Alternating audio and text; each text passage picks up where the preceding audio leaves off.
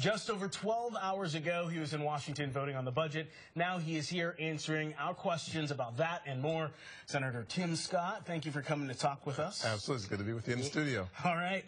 Your office has been putting on a Hiring Our Heroes event across the state. Yes. Getting veterans back to work. How many veterans have gotten jobs out of what your initiative has done?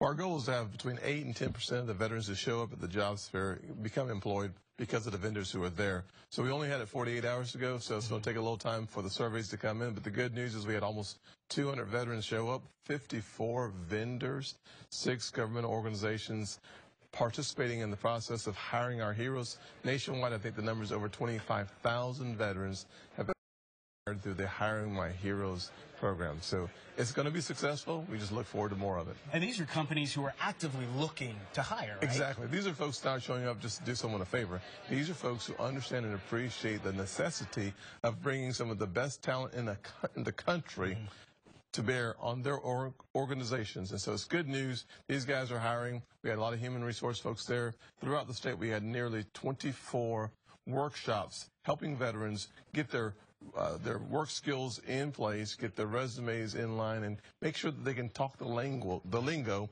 outside of the military. Excellent. All right, let's talk about the budget. I think like 3:28 a.m. the final vote came in. You voted in favor of it along with Senator Graham. Yes. It does a couple of things. It starts to dismantle the Affordable Care Act. It cuts $5 trillion in spending over 10 years.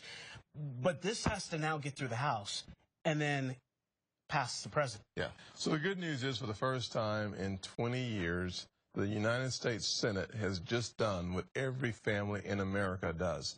We've passed a budget, and our budget actually balances within the 10-year window. The House passed a budget, so we'll have a conference committee to get those two different budgets to be on the same page. And they're different. They're different. So we've got some things that will be ironed out, and then it'll go to the president, and he'll have an opportunity to work with us or not. The chances are not very high that he will, but at least we've got done what we needed to get done for the American people, which is to actually have a document that tells us how to govern the finances of this country. We haven't had that balance in 20 years. And what I found interesting, though, is it wasn't easy to get to that vote.